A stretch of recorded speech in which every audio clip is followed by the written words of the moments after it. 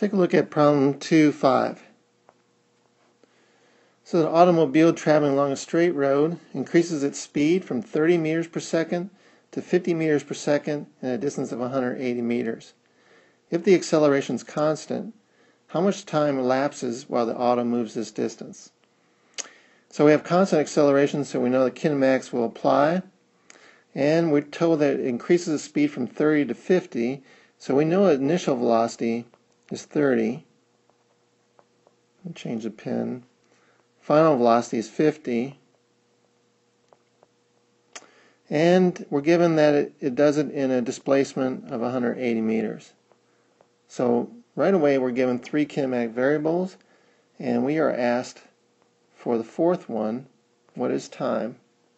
So I have four kinematic variables.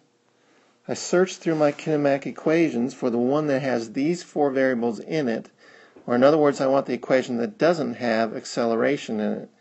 And it looks like I want kinematic equation number 2.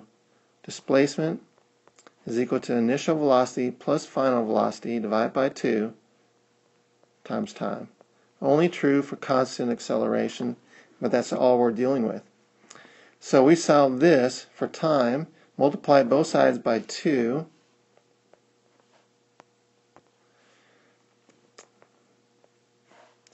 and then divide both sides by v naught plus v.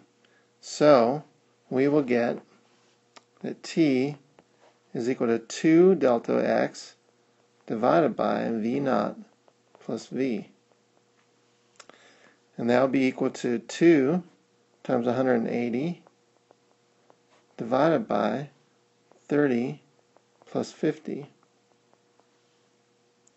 That will be what?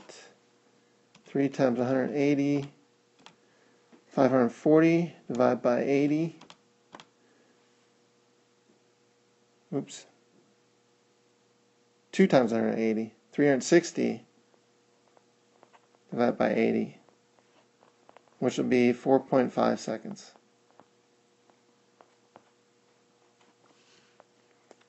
So that is the time that elapsed while the auto moves this distance.